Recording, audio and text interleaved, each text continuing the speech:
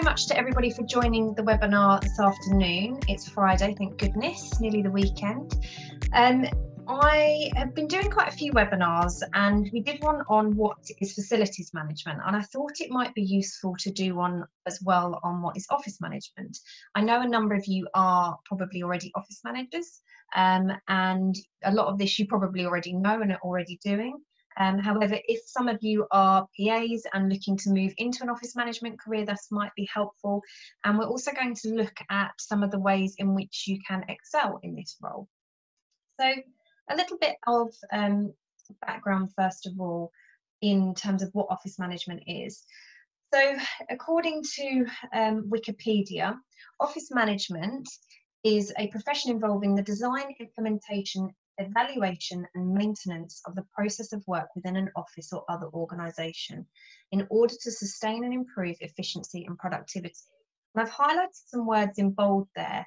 I think those are the really key bits to take from this. I looked up quite a few different ways that different companies and online resources have described office management, and this to me was one of the best ways that summed it up. It's a massive job with so much responsibility, and yeah, I think this was one of the better ways to describe it.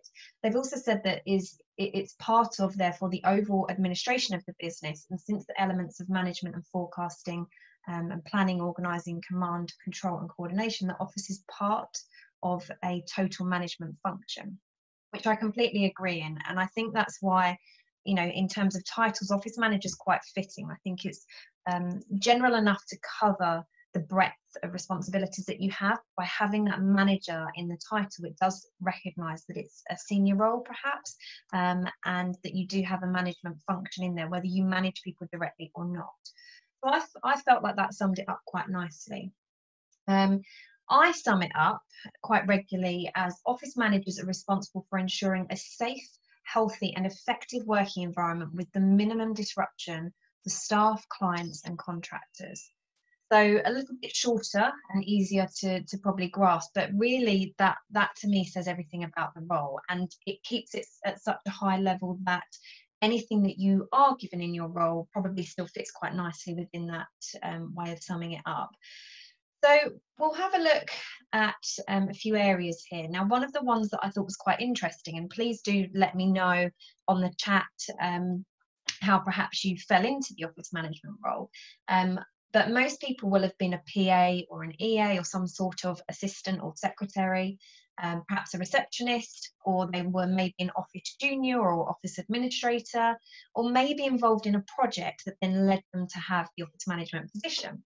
I certainly went down the PA-EA route, and then I was PA-EA to the office management team at JP Morgan, which is how I was then given the opportunity to be office manager and promoted. So yeah, I think that's how a lot of us tend to fall into these roles. So do chat me and let me know if you were any of these before you were an office manager, or if you perhaps went straight into office management, or if you were something completely different and that led you into the position. I'd be really interested to hear how you got to the office management role. So what's the difference to facilities management? We covered the reverse of this in the facilities management webinar, where we looked at what the difference to facilities management is to office management. So office management has a wider range to me of responsibilities compared to a facilities management position. The office manager will probably have facilities management in their role, which is generally looking after the hard services, like air conditioning, for example. So the things and assets that are built within into a building to keep it running, and life safety systems and things. And also some of the soft services like looking after the cleaning, the security, the waste management and all those things. They're often considered facilities management related. But in addition, you'll look after things like catering, supplies, print, meeting room management, reception, telecoms, IT, post room and mail management, HR, accounts, invoicing, procurement, health and safety, marketing, culture and more. Sound familiar? And they're two very blended roles, but mean, you know, one of them will work in most places and they'll mean the same thing. So often I have been operations manager, facilities manager, and office manager, but actually my role has generally always been the same. So to me, this is office management. This is where you work for a company rather than a building, and you manage the facilities side of things as well as all these other parts of your position. Now, this is a survey snippet from one that we did before we created the office management portal. I think most of you are members of that, but for anyone that doesn't know, it's an online resource hub that we created a few years ago. And we did a survey before we built it to just over 100 office managers around the UK. And these were the results of the different responsibilities. It was a tick box, and they could add other in there as well, of different responsibilities that they have in their role. So you can see how varied it is just from these results. And we knew it already, right? But you know, you can see invoicing and finance is actually a massive part of a lot of people's roles. And I think that's where the majority of the respondents that we went to and we spoke to were working for smaller and medium-sized companies, for the SMEs. But yeah, some of the larger ones, obviously they wouldn't have invoicing and finance sitting with them because they would be part of a completely separate team. It might just be that they need to approve invoices rather than actually process and pay them. So yeah, very, very interesting. You know, office engineering, maintenance and servicing is sat right down at the bottom end of 12%. But I think there's a big degree in the middle here that a lot of you can relate to. So yeah, very, very varied role indeed. So what are your areas of responsibility? Do they vary much from that? Was there anything on there that you thought that's not an area that I've ever looked after? Again, let me know in the chat if you want to. It'd be good to see what you're responsible for in your roles as well, and if there's anything completely different. So where did they say they spent their time? And I think, again, this aligns to where a lot of people spent their time. So you can see the darker purple is almost always part of their role, and the lighter purple is very often part of their role. So again, finance and invoicing is quite high up there. Office refurbishment and fit out down at the other end here is often part of their role. So again, if you're working in a perhaps bigger organisation where you're doing lots of change and moves and things, then that might be a part of your role quite regularly. Whereas if you're in a smaller organisation, you probably will do that only ever if you move offices. You probably won't have a fit out or refurbishment to do within your small office. So yeah, again, you can see it really varies, and that also shows how much demand is on these roles and time. So again, keen, no one's chatting to me at the moment, but really keen to to hear your thoughts on where you spend most of your time as well. So do let me know in the chat if it varies or if you agree with those results. So why do we call it, or why do I call it, Jack of all and master of some? Well, you have to be a jack in these roles at so many things, and I don't mean jack in the sense that you're no good at it and you are, you know, this sort of jack of all trades, master of none type character. I mean that you kind of have to know a little bit and scratch the surface with some of the areas that you're responsible for. But you can't be the expert. You can't master in every single one. You know, again, if we go back to these areas of responsibility, you can't be an expert, or maybe you can, but it would be quite miraculous if you were an expert in every single one of these areas and you knew everything in detail about all of these areas.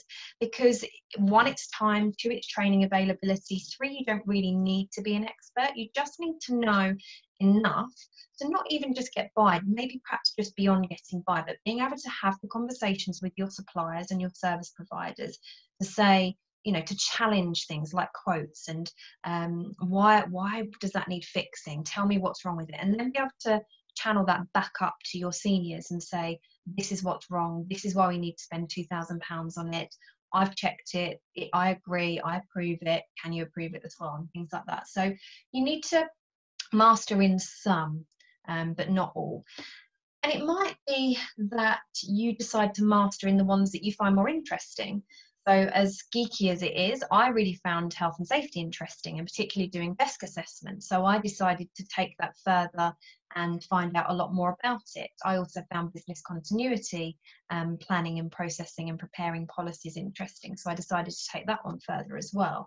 So yeah, you might be lucky enough to have the option of saying, do you know what, these are the areas that I want to excel in and master, and become that expert in. But generally, we're jack of all and master of some.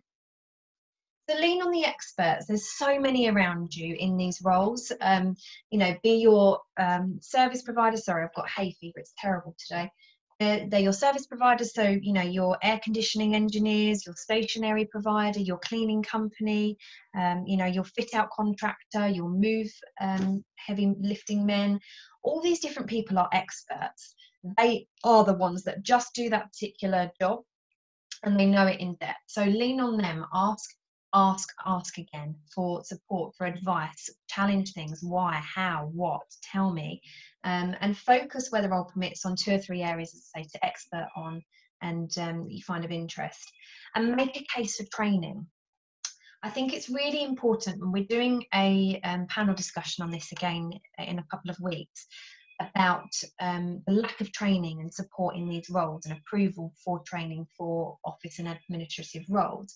And I think, there's so many ways that you can prove why training is invaluable to you. It's that return on investment. If they enable you to grow and develop, they see that return on investment for the business and how much more you can expert and master in these positions, and probably save an awful lot of money down the line as well, because your ability to challenge, your ability to upskill, your ability to manage and mentor your team properly and effectively so that they can take on more and therefore you can take on more, all of these things will eventually have a saving there. So okay, so key skills needed. You may again there's so many skills, right, that I think that you need to do office management, but these to me have always been the top ones. And again, you may have some different ones that you want to put in there. It'd be lovely to have someone put something in the chat if you're happy to. But I think being highly organised is one that comes up so much. If you think about going for an office management role in a job interview, one of the things I think they'll be looking for is the fact that you say you're extremely organised and that you prove that somehow. So my advice, in an interview situation would be to go prepared with some paperwork in front of you that documents, what you've done in the past, perhaps some evidence of that. Have your CV in front of you, the job spec, in a nice presented folder to show that you are highly organised, you're really prepared. I think under that umbrella of highly organised come these sort of sub skills, if you like: multitasking, prioritising and timing. Really, really important to be able to multitask, because you will literally be sat there one moment dealing with, I don't know, inputting into a database for getting your access card system updated and all your staff, this new access, and sorting all of that out. And then someone will come and say, the toilet's blocked. And you have to shift your mindset to that, ring the cleaners, go and check it out, put an out of order sign on the toilet, lock the door, and then come back to your database and what you were doing. And another minute later, you might get a call saying the air conditioning unit's leaking above Joe's desk. Okay, back to it in a second. You really need to be able to multitask and be able to move away from things and come back to them with ease. Prioritising, obviously very key. The ability to see what you've got to do is one thing. That's a challenge in itself, to be able to have that kind of overarching view of, right, all these are the tasks that I've got to do, and they're not just tasks that are put in front of you because Joe's phoned about the air conditioning leak or Sue messaged you about the toilet being blocked, but all the other things that people perhaps can't see that need to be done, and you can. So making sure that you prioritise those along with everything else that you have to do. And timing is so key in these roles. Being proactive, staying 1, 2, ideally 3 steps ahead of the game. So, if you know that there's a big meeting coming up that's really important, or an event in the office, making sure that it's tip-top condition, it's clean, that all the air conditioning units have been serviced, so that you're not going to have any issues with that. Anything and everything, making sure the plants and the flowers are in tip-top condition, all these kind of things. Knowing what's going on in your business and being able to use that to stay ahead, and ensuring that that environment that we talked about at the beginning that you are in charge of, that you're responsible for maintaining and ensuring it's smooth and without disruption to the business and your staff in any way. Being proactive is a big part of that and the success of that. Being self-motivated. So I touched on this a second ago. when we talk about the highly organized skill, but being able to see everything, as I say, and see things that aren't perhaps that obvious to other people, and being self-motivated to be able to go and do them and see them and say, right, okay, well, this needs to be fixed, or this is something I'm going to sort out. And I'll give you an example. So my last permanent job before I set the business up was at an investment bank, a private investment bank, German run one, and they had, I don't know, something like 13 MFD, the multifunction device printers, the big floor standing ones. And they weren't ever really working. We had so many calls and complaints on them, particularly in our big research department. And the research guys were printing really finite graphs and graphics that had all this intricate detail in, that wasn't really coming out very well on print. And sometimes they were shrinking it from what was an A4 size to an A5 size to just be able to give the clients a smaller booklet. But when they went and tendered these printers, long before I started at the company, no one ever tested with the printers or the various options out there, whether these graphs would work, what they would look like, and how they would print. So we always had issues. They always smudged, or they just weren't sharp enough to actually read. And bearing in mind this was the research department, and this is them selling, their services of research, which people would buy and pay for, they couldn't demonstrate how valuable they were by having these graphs and being able to show that. So it was a really key part. But we were spending £200,000 or £300,000, if not more, on these devices and the printing of them each year, and yet we weren't really able to use them properly.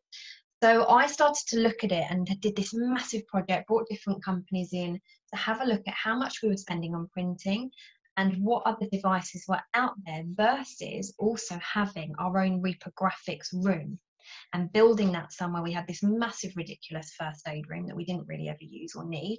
And yeah, I looked at, having the cost of 2 or 3 reprographics people run that place from, 6, 7 a.m. when we really needed someone in, till sort of 10, 11 o'clock at night when people are still printing things, holiday pay, all those things. I did this huge project and demonstrated that we could save about £100,000 a year.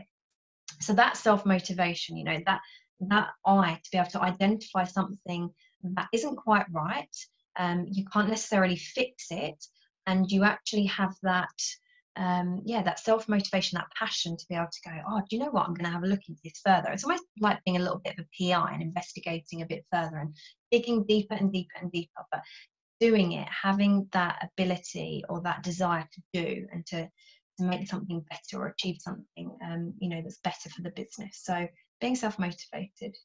And communication, it really, really, really is key. People get pretty upset if you don't tell them what's going on, when things are happening, when you're allowed to, because obviously sometimes there will be sensitivities, things will be confidential, like an office move, for example.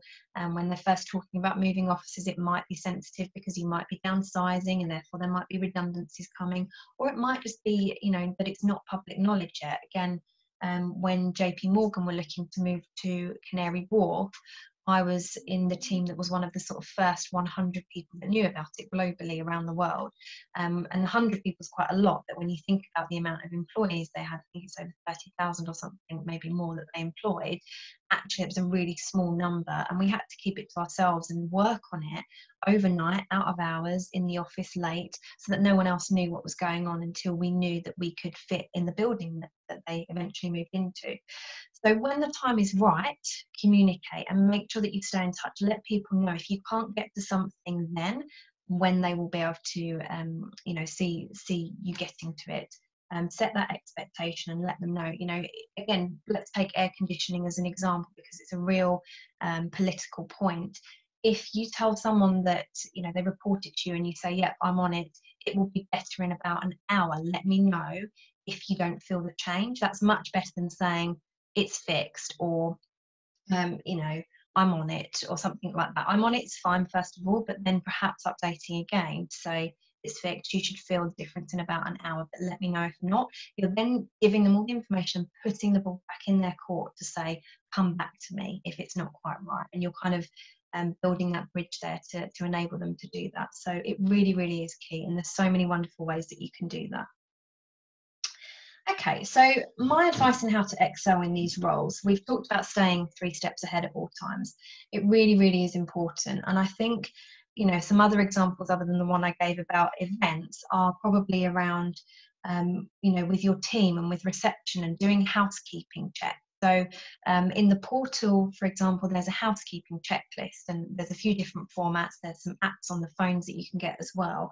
And you can set up a list to literally walk around your office every morning, or maybe once or twice a week if it's a bit smaller, and doing it every day doesn't really make sense.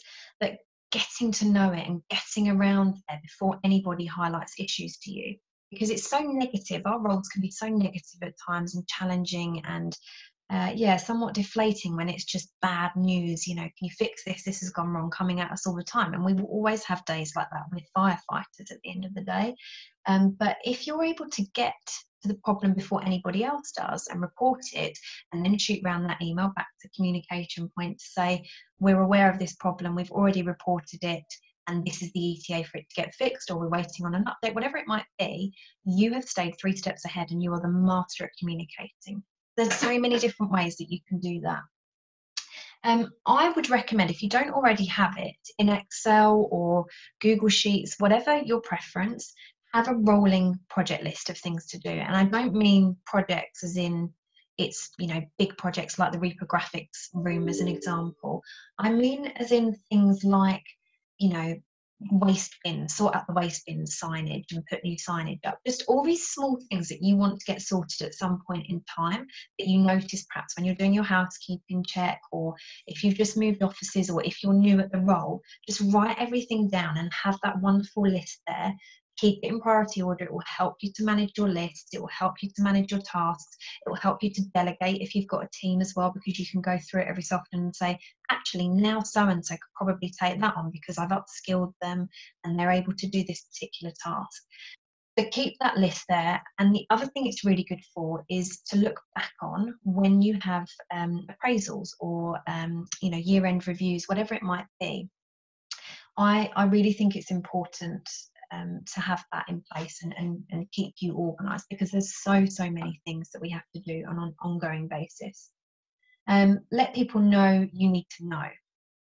So another example of this is a move. When you don't know that something like an office move, even if it's just an internal one, is coming, it really, really impacts you and your role and how you'll feel about that company and your manager and all the other people in it, because no one's talking to you and you feel like you're just kind of the bottom of the chain and the last to know. So set that precedent early on in your role to say, do you know what? When things like this are happening, be it a move, be it change in the business, be it that you want to save lots of money, whatever it might be, if it impacts or you can influence it somehow in your role, let them know that you need to know, and make that clear. Constantly ask, set up those one-to-ones and let people know you need to know. Communicate, and do it. Again, I think we've touched on this one enough, but that also comes down to a little bit about letting people know you need to know. So if you have a separate HR team, for example, in your business, and you don't have a dotted line to report into them, I know some people do. I've reported to HR in the past in these roles. Make sure you get a meeting in with maybe not the head of HR, but maybe one of the recruiters, or one of the generalists in that team, to catch up with them regularly, because HR know an awful lot about what goes on in the business. They're much closer sometimes to senior management than we can get to. So if you set up that relationship with them and also ask the questions, what's the pipeline look like for this year in terms of new hires, you'll be able to manage your capacity and your footprint and everything else much easier. Trying to get those hire numbers from them of, we've got approval to hire 5 new roles in these different departments, will keep you ahead of the game and enable you to communicate and build that bridge much easier. Sharing a management information pack. So when I mentioned about the project list and it being useful for things like your appraisals and your objectives at year end, it's also going to be useful for when you do this. And it may seem like a little bit of overkill, but if you struggle to get buy-in for things for you or for your business, or to hire an office junior, for example, because you've got to over 50 staff and you realise now that, do you know what, there are so many things to do, I need some help, even if it's part-time, it will always help you to start building that case by demonstrating what is going on in the business from your side of the fence. So in that pack could be things like an overview, a very simple summary of what's happened in the last quarter or the last 6 months, or whatever interval you decide to base it on.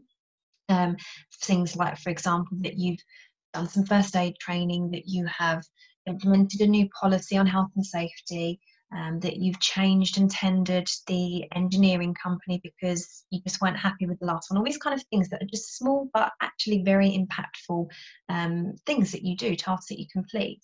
And then, you know, if you have access to your budget, you can show savings or where your spend is year to date and where it's looking like going the rest of the year. Is it on target, or are you going over budget or under, and so on and so forth.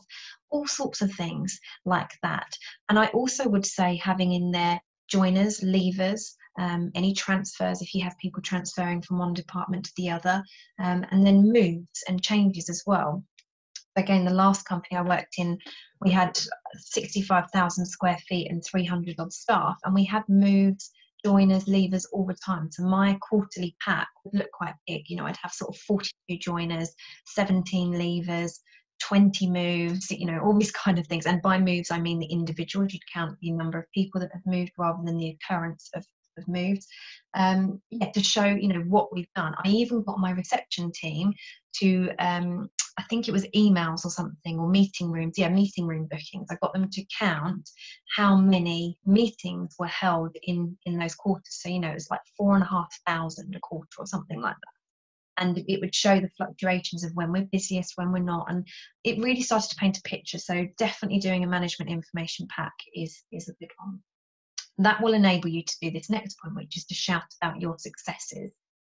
By doing that, again, you're demonstrating to people how valuable you are, because you really are in these roles, and why they need to invest in you, you know, why they need to provide you with training for things like, if you want to go out and do your own desk assessments, where you can demonstrate we've spent this much money on doing them with a consultant or online or whatever, but actually if you just spend this much on me going out training for a day or two, I can do it and save this much money, and we'll have a much better success rate with desk assessments and people feeling better at their desks, and all these other things you can do.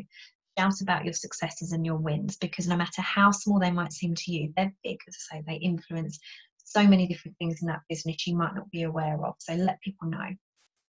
Learn from your failings.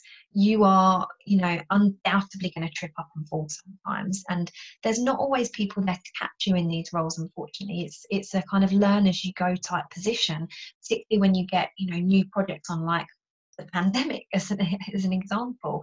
No one's ever dealt with this before, and I bet an awful lot of that responsibility and the buck for getting people set up and comfortable at home fell on your shoulders. So, you know, where it went wrong, note it down, have your own kind of journal if it helps, and learn from it, because we can't be perfect at everything, and there is so much to do and so much lying on your shoulders in these roles that, yeah, you're going to trip up. And yeah, the best thing to do is shrug yourself off and just keep going, and, you know, don't look back, just learn from it, and keep improving. Prepare for everything possible, every meeting, every eventuality, every single thing. So every meeting I used to go into, and I still do, I would have notes on my notepad. I was very much a notepad type person. I think I did have an iPad at one point and used the pen, but it just wasn't for me. I quite liked the physical stationery there. But I would prepare, even if it was not a lot to say in the meeting and I was just going along, you know, just to be an ear there or whatever it might be, I would have notes to ask at least one or two questions, or, you know, give an update, whatever it might be, being that voice where it's sensible to, sometimes not so much. But yeah, always going in prepared. If you have one-to-ones with your manager, make notes, share your successes, you know, ask away, you know, what's happening in the business, any plans this year to move, any plans next year to move. Just ask these questions and keep asking them regularly, but go prepared. If the questions don't get answered, roll them onto the next one-to-one and the notes for those. So prepare as much as possible. every eventuality. You know, we're all going to, I'm sure, learn from this COVID situation now, and this is a really great opportunity to start looking at your business continuity plan and get involved in that if you're allowed to, and if that sits in your remit, and looking at these eventualities again and what you might do if something like this happens next time. Lean on your staff, upskill them and trust them. It is a difficult one to do if you're anything like me and you're a bit of a control freak, but it is so valuable to be able to lean on people that you hire, particularly if you hire them and you're part of that process, and start trusting them to give them additional tasks and responsibilities. You know, receptionists and PAs, if they're not part of your role, because I appreciate for some people it will be part of their office management role to be on reception, to be a PA and an office manager, an awful lot more hats to wear. But if it's not, or if you ever are given the opportunity to hire somebody that you manage, a junior person to you, then do lean on them. You know, go back to your project list, as I say, and see what you can start to give them. Sit with them, give them your time and upskill them, because what that will mean in the future is that you can look up to your manager then and say, look, I've got a bit of capacity now to take this responsibility on, which is something I've always been interested in doing. I feel like it's an area that I can improve for the business. I can make an impact. I can save some money. I can improve our process, whatever it might be. Is that okay if I take it on? And you can demonstrate how effective you are as a manager and a leader and a mentor as well. So really, really important one if you do manage staff or are ever given the opportunity to. Okay, so talking about career progression, I've spoken to a lot of people over the years, particularly since I set the business up. I've got a lot of members that call me, sometimes completely out of the blue. They just call my mobile number, which is absolutely fine, and I love hearing from everyone. So if you ever want to, feel free to. But just saying, you know, I'm going for an interview for an office management role. Can you give me some advice, whatever it might be, and some tips? And then somehow, often we get talking about an office management career and where the career progression is, and sometimes people just ring me for advice. And I think, and again, chat if you have any other opinions on this, but I think these are possible nice routes that people take, and the ones that I often see people taking. HR is one that's very common. A lot of people are given HR as part of their office management responsibility, and then they will go into a standalone HR role at some point. It's never really been of interest to me to do HR in that much capacity, so it's not a route I've ever taken, but I know a lot of people do and really enjoy it. So that's a nice one to know, that if you want to progress from office management, that's an area to go to. Global office manager, so if you're a local office manager at the moment in London or wherever in the world or country you might be, if you've got the remit within your business to take on additional offices and therefore manage perhaps some other staff, or there's no office manager in these other offices and you might be able to take them on, that's a really nice remit to have. Or to leave, you know, that business if you wanted to step up and there was no progression there available to you, to look for one that is that kind of global head of office management. Head of administration, so particularly in law firms and things, you'll see that office and facilities managers are generally in charge of and responsible for PAs, assistants, EAs, all those administrative roles. So that's a really nice one to either add and tack on to the office management, or move into that completely independently, and effectively you then manage, you know, 70, 80 assistants in a big firm. Really good. And COO and CFO, I was very much on track in my last employment to be COO for the business. I'd highlighted them that I think they needed one in Europe, and my managing director said to me, right, well, let's mentor you over the next 2-3 years so you become that. Unfortunately, I decided to leave and set up my own business. But yeah, I think it's a really wonderful track into a much more senior, you know, seat at the table type role if you've got the desire to move. And some people don't. Some people are happy staying you know, in their role where they are, and that suits them, that suits their business, their lifestyle at home. You know, if they've got children and other commitments and so on, it's absolutely fine. But people often ask me about career progression of an office manager, and they don't feel like there are options open to them. I wholly disagree. I think there are.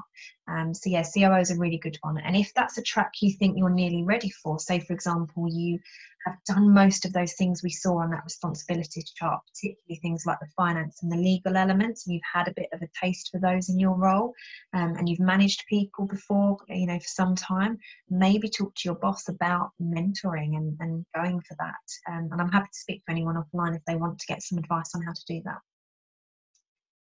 Okay, so the basics of the role. How are we doing for time? About halfway through. So the way I always look at office management, and it's a bit of a funny way, but I think it works, is 3 different sections. So the box to me is the outside of where you work, the office or the workplace. It's the outline frame, and in here are the things that you need to keep running safe and working, such as the fixtures and fittings, the life safety systems like your alarms and your emergency lighting and so on, and the landlord requirements. The people are those that you look after within that box. So your employees, the staff, contractors, visitors, clients, and so on. Anyone that comes into the premises is immediately your responsibility in terms of a lot of these areas like health and safety, you know, making sure that things are working, that they've got supplies and coffee and those kind of things in place for them. So training is also part of that. And the suppliers and services, so those that provide you goods or services that support the running of your business, like stationery, teas, coffees, cleaning, shredding, etc. So all of those together combine your remit of the role and how it fits.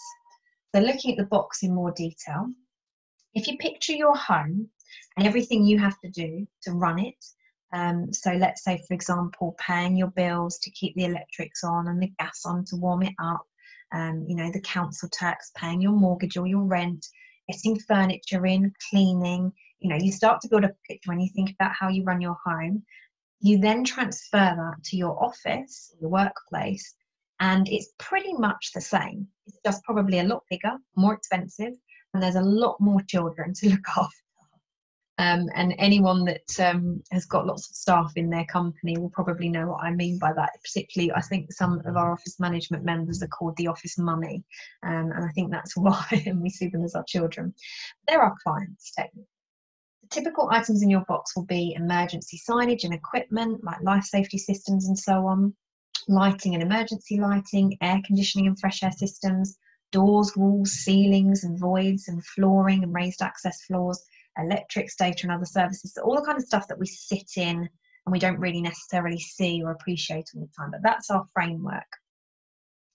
This is a typical setup of an office. So if you literally just carved one in half, this is kind of what it would look like. Or no, probably not at the moment. Well, maybe there's just one person in there. There's no one else within 2 meters. So maybe it's a true reflection of the times at the moment.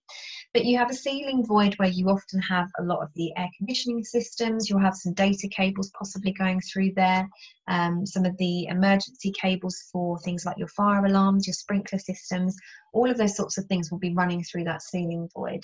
You then have a suspended ceiling often, unless you've got an exposed one, which is quite trendy these days, but you'll often have a void and then the suspended ceiling with your tiles or something, or it might be plasterboarded if you've got something a bit more fancy and feature lighting on it.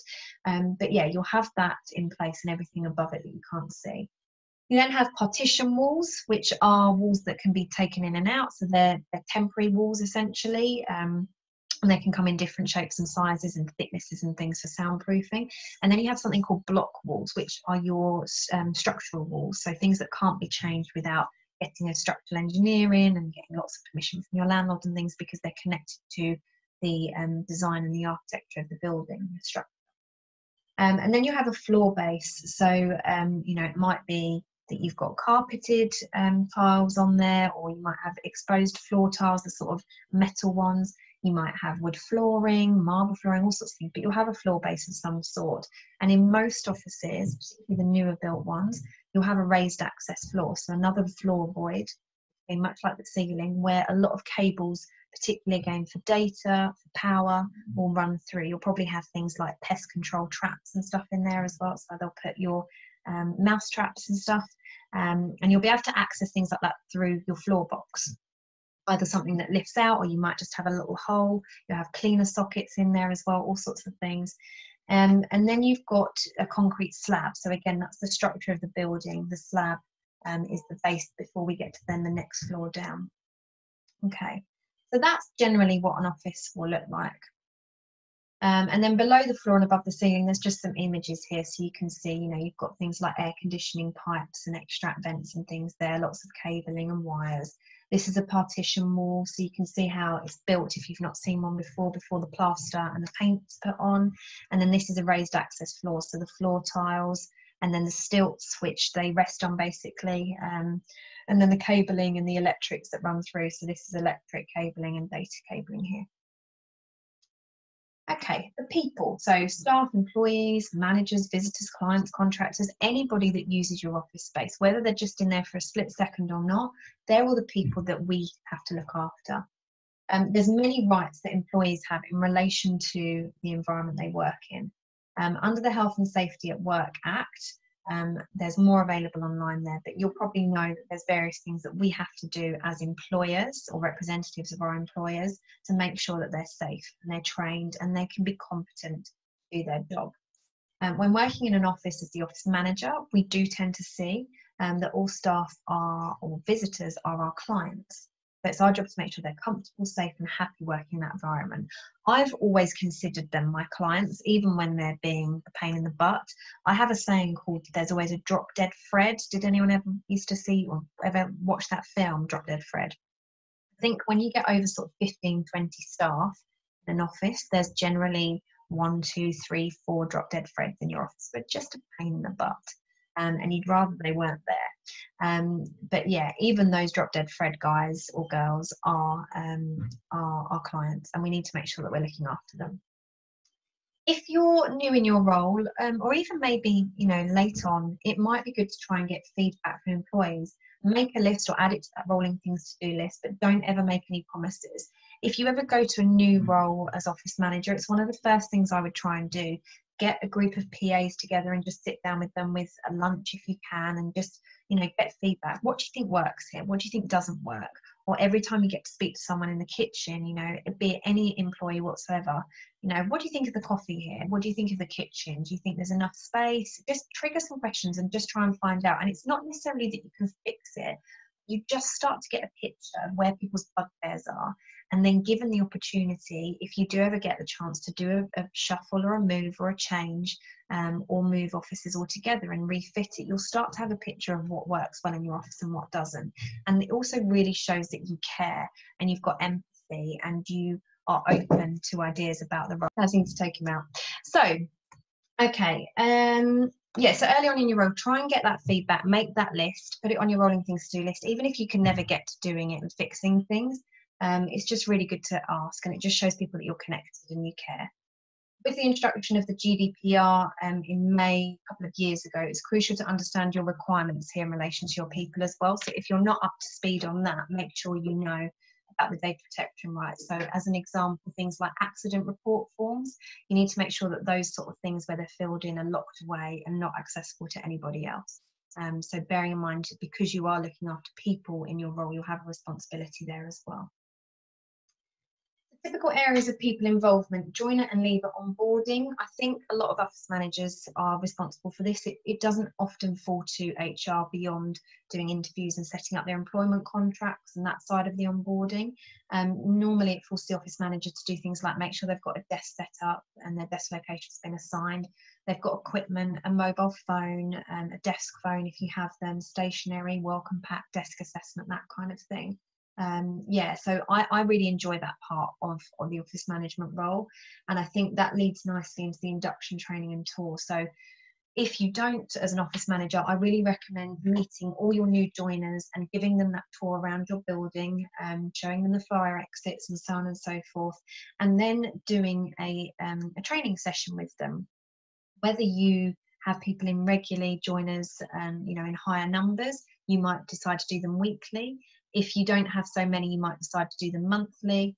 But yeah, it covers a lot of health and safety legislation to do that induction training as well, like general health and safety, like slip, trips and falls, and information about the building, fire safety, desk assessments.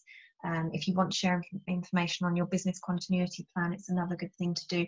And a company overview, you know, who you are, what the company does, who you are as in your role and your team. So a really nice way to get to know everybody.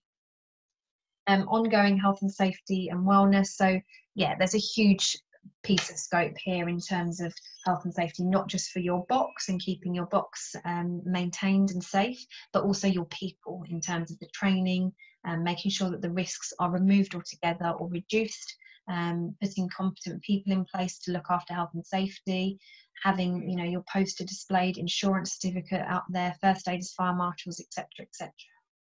And of course, you'll have all your regular day-to-day requests on things like, can you turn the air conditioning up or down or up and down at the same time, because we can all do that. And cleanliness, stock and supplies, meeting rooms, catering, lights out, and so on. You're going to always have those ongoing requests from people. Typical areas of suppliers and services, everything else that helps you to run that office. And these are the people that are the experts that you can lean on, as I say, to get information, to find out more and to learn from. So coffee and tea, pens and paper, and everything in between. Obviously, they're really important to manage from the off. So make sure you're getting the right service or supply at the best possible price at all times. Build a database of existing suppliers and service providers, for example, even the handyman that you might just call once a month, who pops in to change light bulbs, your stationery supplier, your landlord, you know, the service provider for the building management, you know, and add all the contract information in there. So you could have your list of suppliers, be it ABC Stationery, Handyman, John, whatever it might be, and then their details like their email address, phone number, and so on.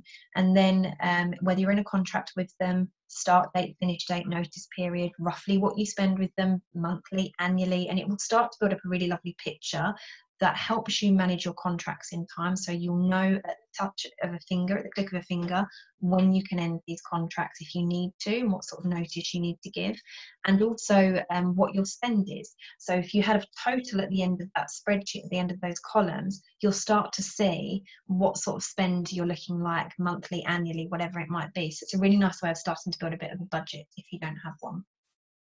Meet your suppliers and service providers early on and introduce yourself. If you haven't done it already, it's never too late, and find out about the relationship they have with your firm. How did they get the job in the first place? Who do they know? Do they supply to anyone else in your building or in the area or in the same industry? And again, ask any questions at this time about the contracts or services. You know, when I've started in these roles, there's so many where I meet the service providers or the suppliers and I say, oh, I haven't got a copy of our agreement or our contract, can you send one? And they can't find one, and it just is a bit of a paperwork nightmare. So just go through that exercise and try and get everything up to date so it's all at your fingertips, really key. And meet with them regularly, particularly if they're a critical service, if you rely on them an awful lot. You know, meet with them regularly, find out what's going on in the market. Are there any new developments? Are there any new technologies that can help you do it better? And infrequently, if not, if there may be a stationary provider and you just want to meet with them once a year to go through your core list and your non-core orders and your spend and where you can save and that kind of thing, perfect. But do meet with them regularly at some point. Typical areas of service and supply, I'm not going to read these all out, you can see. And the reason I've put it on there, it's obvious, but the reason I've put it on there is again to demonstrate the amount of responsibility you have in these roles. It's huge. You're a florist, you're a pest control guy, you know, you're a designer, you're a furniture purchaser, you're responsible for health and safety. You know, you're a caterer. It's crazy and it's incredible, and I think you guys are superheroes. So if you don't ever pat yourselves on the back, now is the time to. So yeah, to name a few.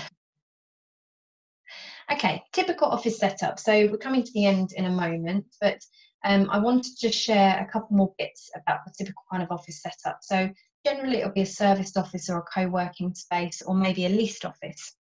So you're building, your company may lease from a landlord. There might be a couple of landlords. You might have a landlord that you've sublet from and then a superior landlord above that, or your business may even own their building or their space outright. It's quite rare, but it might be the case.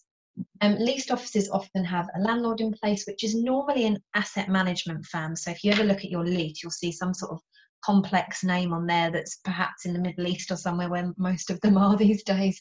And you might see that, it's part of a big company that own millions, if not billions of pounds worth of property. And then they'll have assigned most of their responsibilities of running that building to a managing agent. So your CBREs, your Jones Lang LaSalle's, all sorts of different companies out there that do it. The landlord will collect rental payments from you either directly or via the managing agent on probably a quarterly basis in advance is the normal that we see.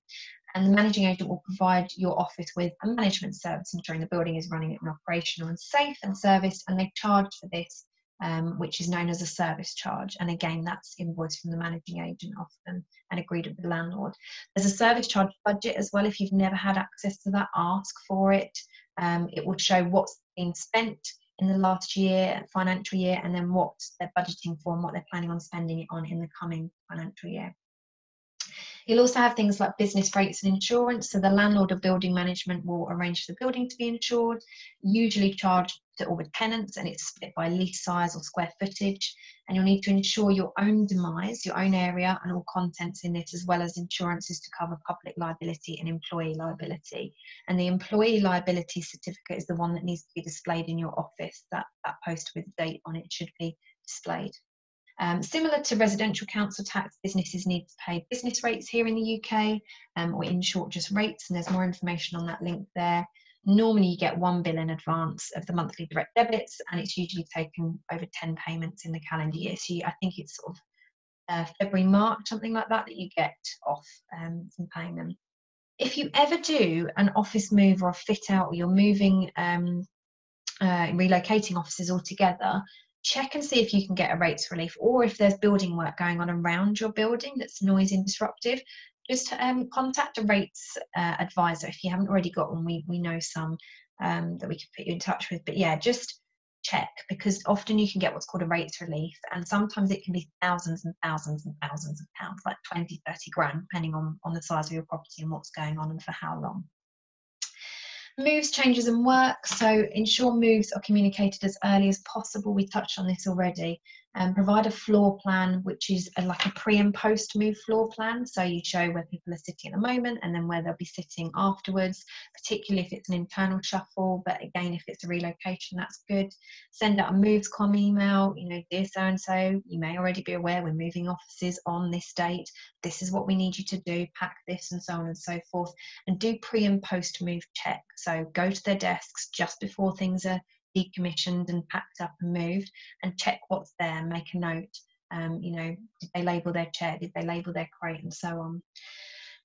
Check your lease and conditions for a fit out. A lot of people will need to do what's called a license to alter, an LTA, to get permission to do a fit out, and particularly if it starts to interfere with the common parts of the building and the life safety system. So sprinklers, emergency lighting, all things that link back to the building management system, the BMS, that's controlled by the building managing agent.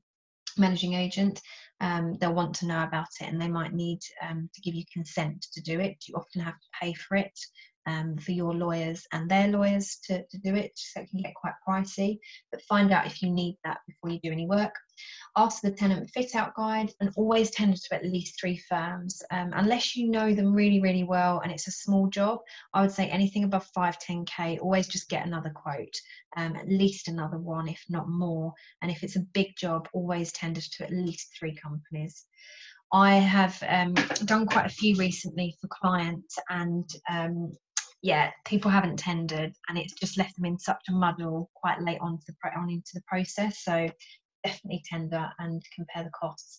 It also gives you another opportunity to do that thing where we ask, and it's another way of learning about what's going on and what someone's recommendation is compared to someone else's. So you might get 2 companies in that give you completely different opinions, and you decide to take an amalgamation of the 2 rather than going down either route. You say, actually, I'm going to do a bit of that and a bit of that, and it's really helpful. For any minor works, ensure you follow the permit to work process and request RAMs, so risk assessment and method statement, public liability insurance, and check with the building manager for any other conditions. So any works really that involve someone coming into your building and doing something that's not regular, that's not just dropping off paper and delivering it. Even painting, you might need to get a permit to work for, because people are working at height, fumes of paint and all these kind of things. So check what the process is around all that sort of stuff. And my top tip, so create that rolling things to do project list, actively seek feedback, note it down and action later. Never make any promises, ever, because they will hold you to them. Make your contracts and suppliers database, read through your office lease and have a look at that. A lot of it will be gobbledygook and you won't be able to understand it, but try and pick out some key things like notice periods, break options, settling up. So how do you have to settle the building when you move out? You know, all sorts of obligations like that. Health and safety status and obligations, do a sort of self-assessment if you can, or an audit, and make sure you're tickety-boo there.